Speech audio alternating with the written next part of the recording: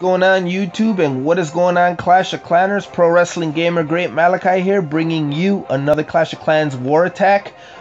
Those of you who know me know that I am a pro wrestler, but I also consider myself a pro gamer. So from now on, when I do these videos, these gameplay footage videos, you will refer to me as a pro wrestling gamer. Got it? Good. But anyway, I had a lot of fun doing the last video. I'm not like a professional when it comes to doing these gameplay videos or anything like that.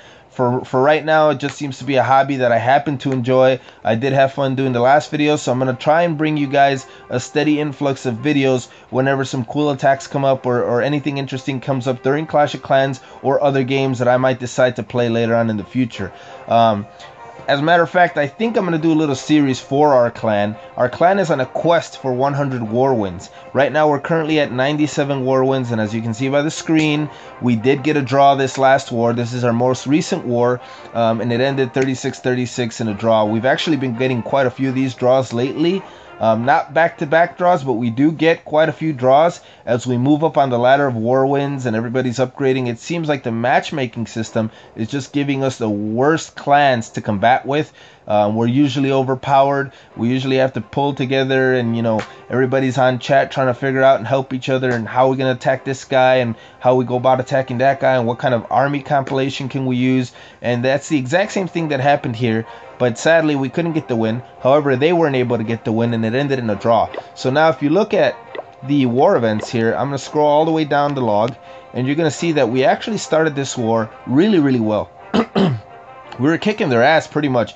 They started with a 1-star attack. We started with a 3-star attack. And pretty much, throughout most of the war, we were hitting 2- and 3-star attacks, 2- and 3-star attacks. And they were hitting pretty good attacks too. But they were getting some 1-star attacks, putting the ratio in our favor. So we got a little bit cocky and confident. I know a lot of our members tend to do that when we have a decent lead, and we did have a decent lead. But at one point or another, we eventually bombed our first attack. Muzza Fuzza bombed our first attack. He got no stars on Shingna 007 or 07. And then it just kind of started going downhill from there. We were trying to gain some stars. We were able to gain one here, but overall we were having a hard time, getting more stars because most of the towns had already been 2-starred. So the enemy started catching up, and eventually the enemy surpassed us in stars. And by the time we got to the end of the war, the enemy had put out 30 attacks when they finally hit epic, and they had 36 stars. And we had put out 29 attacks when King put his last attack out, and we had 34. So that left me, the sole survivor, with 1 attack. We were 29 attacks in, they were 30 attacks in, we were down by 2 stars. The number 1 town had not been hit, the number 1 enemy town had not been hit, and it just didn't seem possible because, for one, I'm a Town Hall 9. So I don't have the luxury of the free spells, I don't have level 5 P.E.K.K.A.s, I don't have level 5 max golems or anything like that. I'm a Town Hall 9 with Town Hall 9 max troops. So I had to work with what I had, and this is the town that I ended up having to attack, and I'm going to scout it for you before I actually show you the attack. So it's a pretty decent Town Hall 10. You can see he's got all his splash damage in the middle. He's got his 3 Expos in the middle. He's got his 2 Infernals all surrounding the Town Hall. He's got his Wizard Towers there. He's got his heroes not too far away. So, I mean, he's got decently leveled walls. A lot of them are already level 9. It just looked like an impossible feat. We thought we were going to lose. I was telling the clan we had a 5% chance of actually even tying this thing. I was confident that I would be able to get 1 star on him, but 2 stars were very iffy. So I ended up having to dump my entire army because I had an army of P.E.K.K.A.s and wizards, and I replaced that with 2 golems, 10 witches, 8 wizards, 4 or 5 wall breakers, and a clan castle with a level 3 P.E.K.K.A., an archer, and a wizard inside. So I was basically doing GOWIWIPE. I don't know, GOWIWI just sounds funny, but it was basically a GOWIWIPE attack.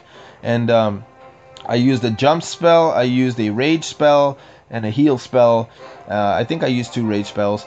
And it ended up giving me the 2 stars that we needed. So without further ado, I'm going to play this attack. And you'll see that the first thing I did was drop my 2 golems, and the reason for doing that was so they can tank the damage. And I dropped every single wizard to clean up the stuff on the outside as fast as possible. Then I dropped my 2 wall breakers. Here comes the enemy clan castle. It's a dragon with archers. I dropped my king to try and distract the dragon. Then I dropped my queen so she can go and annihilate the dragon. And I just spammed all of my witches. Then I dropped the heal spell so that I can try and preserve as many of those wizards as I could while keeping my barbarian king and golem's health up. Then I dropped the clan castle and I dropped the raid spell. And here's where things go wrong.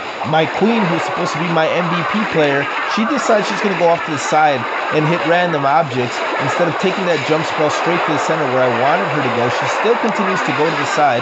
So instead of her taking out the town hall for me like I wanted, I got wizards and witches contending with all the splash damage in the center. And there goes a golem who's tanking. Thankfully, the golem decided to make his way toward the middle. My king is about to die, but while the golems are tanking the expos, I'm lucky enough that the witches aren't taking damage. Now that the golems and everything are dead, the witches are taking all the damage, and as you can see, there's very few witches alive left, and they're just spamming skeletons into the center. And that one last witch that you see standing there right now was the one that took the town hall down. She had those 2 wizard towers, the expos, and the infernals all on her, and she managed to take that town hall down, giving me the 2-star attack. Meanwhile, the queen over here is being a complete idiot, and she's just taking out little random objects, but it doesn't matter anymore because I got my 2 stars. So I'm just going to end the attack here because I know I'm not going to get 3. So as you can see, it was two raid spells, 1 jump spell, 1 heal spell, my clan castle, 10 witches, 2 golems. It was actually 9 wizards because 1 came out of the clan castle, and 4 wall breakers plus my heroes. And that got me 2 stars on a town hall 10, tying the war. And the war was actually tied 14 minutes, as you can see right here, 14 minutes before it ended. So these guys were having a little bit of a verbal smack talk back and forth in the clan description with us. We're going back and forth, talking smack to each other. In the beginning, it was us bragging about how we were kicking their ass, and then later on, it was them bragging about how they came back and they were kicking our ass. And toward the end, they really thought they had it, but you know what? We just don't lay down and die. That's why we're clan killers, because we don't lay down and die. We kill clans. That's what we do. We're on a quest for 100 war wins, and we didn't lay down and die. And although we didn't win this war, we did not give them the satisfaction of beating us. Instead, we tied that score, ending at 36-36. So we're still 3 wins away from 100 war wins. So I will make another video when we start our next war. Right now we're in prep day. So next war, I'll make another video and we'll see the results of that war. See you later, guys. Peace out.